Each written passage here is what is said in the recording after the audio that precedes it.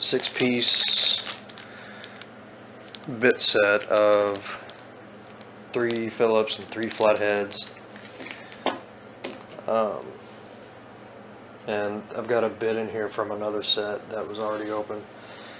But this guy, it's simple. You just lift that, goes in, doesn't come out. You can't force it in if you don't push that up. And then, to turn it on, about 3 seconds, beeps on. Then the next thing you do is you set your torque limit on it. Hit your set.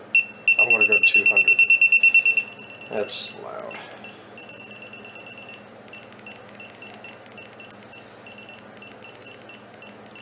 Then you hit set again. That's your torque limit. Now the next thing you want to do is decide if you want peak mode or track mode. And those two modes, one is when you get, I'll show you here in a second, we'll go outside.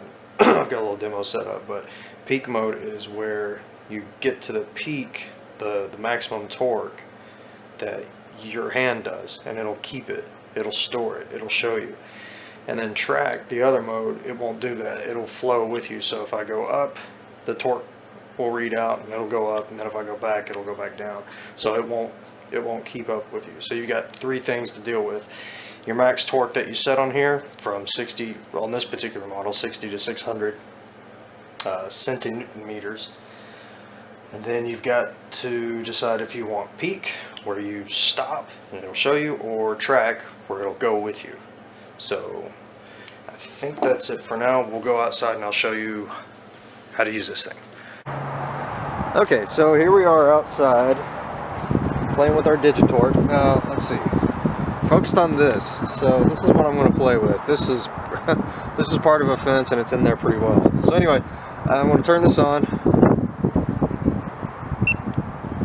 And then, let's see, I'm going to set it, okay, I've got it set at 200, so I'm good with that. That's real light, that's not much.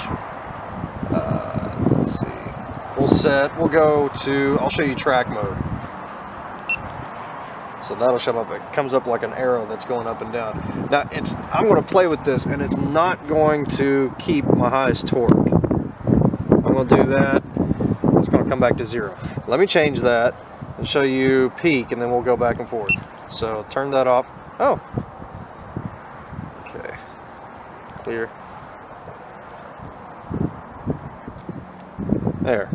There's 150. Now I'm going to go up to 200. I'm going to really, well, not really crank it, but it'll beep. There it goes. Right on it. Right on it. Okay, I'll try to go over, but the key is to go slow so I can measure accurately. There we go. 205. It's clear. Now let's go to track mode here. And it won't keep. So that's like if you're, I don't know, if you want to see a variety of torque settings or something like that, it's kind of hard to see from upside down, but it's moving. It's just not going to keep it. I wonder if I can do it with my hand. No, I'm not sure about that. So anyway, let's try it. Let's try something way up there. Let's see if I can get, let's go 350. There we go. Set. And then I want to have, not track, I want to get peak. So I'm going to hit down and clear. And clear again. So that'll get me in peak mode. Let me step in front of the camera here. Alright, going slow. 293. Yeah. 351.7. So yeah, if you need to set some torque, a specific torque, this is the guy to do it with. So anyway, down below I'll turn it off as like 6 seconds, maybe 5, 2, 3, 4, 5, yeah.